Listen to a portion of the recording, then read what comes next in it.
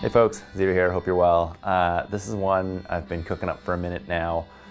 This Tambour table I've been working on for the past few weeks, just kind of on and off. But it's been an idea that I've had inspired by the folks at Ports and Studio, which are epic. Of course, I want to put my own spin to it and make a Tambour table out of skateboards and everything like that. So that's essentially what I did in this video. We're just gonna cut straight to the chase. I'm pretty excited about the edit on this one too, so I hope you enjoy. Take it easy, peace. Part 1, building the box.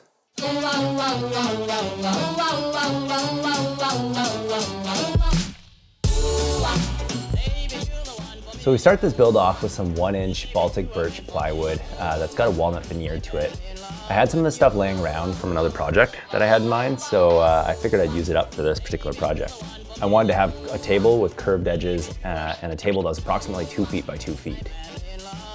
After making some initial cuts in the table saw, I used a protractor to come up with curves around the edges and then cut them on a bandsaw. After cutting them on a bandsaw, I later cleaned them up just on the sander to bring it right to the line and everything like that. From there on the inside, I knew I needed to build a track and needed a model to base that off of.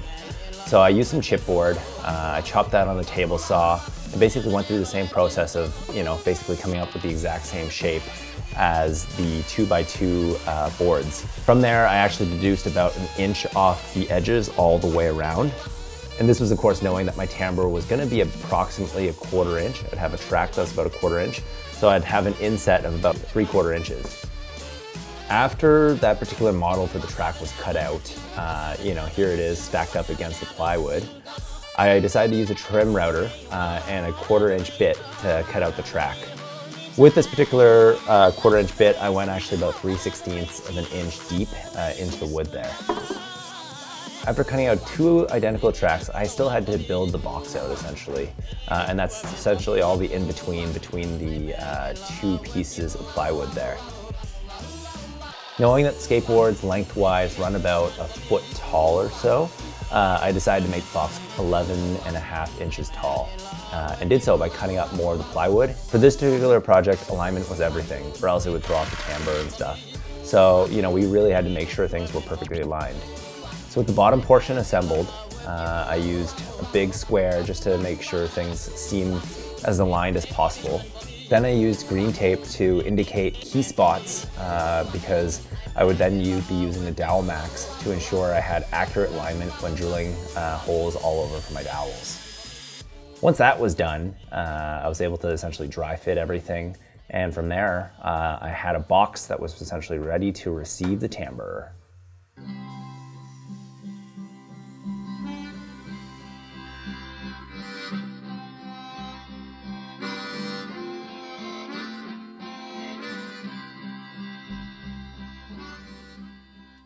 From here, we focus on the Tambour. Using a sled, we start off by cutting 1/8 inch strips of skateboards.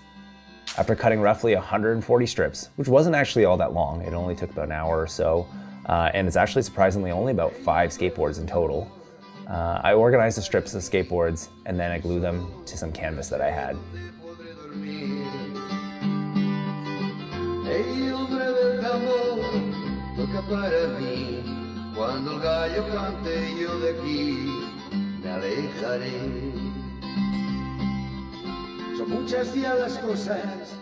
The clamp up sort of looked something like this, and then I left that overnight and came back to an intact Tambour essentially. From there we had to crack the joints, a little bit of glue that would get in between all the joints of the skateboards and everything like that, and just did that on a corner of a table. And yeah, from there I had a pretty sweet Tambour. From there, the key was to sand the edges, kind of have it look like a bullnose kind of configuration. And similar to waxing a curb, I was able to wax the edges of the Tambour and was fortunate enough to have a pretty solid fit. And yeah, when I slid those into the box that I had created in part 1, frig, things looked solid, and it was exactly what I had dreamed of.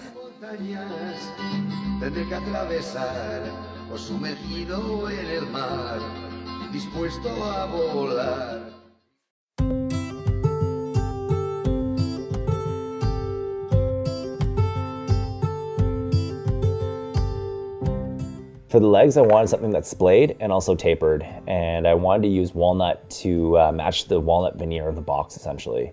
So I started with 4 pieces of 2" by 2" by 6" long legs, and after finding the center, drilling out a 5/16 inch hole, I was able to tap and die a 3/8 inch thread into it.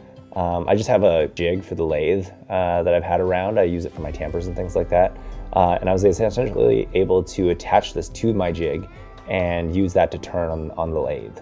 I have other videos of how I turn things, and so I'll link them below and everything like that. After turning about 4 of these things, using calipers to ensure that they were approximately the same in terms of size and things like that, we then turned back to the box and how they attach the box. We first use a pencil to mark the center point of the box, the approximate angles that we would want the legs to be splayed to, which is essentially towards the corners and things like that. And then using a Forstner bit, we cut out the rough circle of the 2 inches that we would want the legs to be in. From there, actually using a trim router, we build this jig knowing that going down about 3/8 inches with this particular jig, we would get approximately a 10-degree angle. So having built this, we then used the trim router and ensure that we trim routed solely into the circle of the Forstner bit so that it would give us our approximate angle for where we would attach the leg.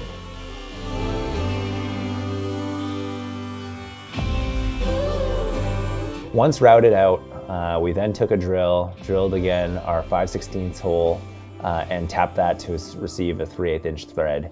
And essentially from there, we were able to thread in our legs. This is the dry fit, but of course I used a bit of epoxy on them actually, and yeah, they're on there pretty rock solid now. Once this was done, we were fortunate to have a perfect fit for all 4 legs. With that, we drilled some holes into the tambour actually, so that your fingers can pull the tambour across easily and kind of fit them in there, and actually used the Danish oil to finish everything.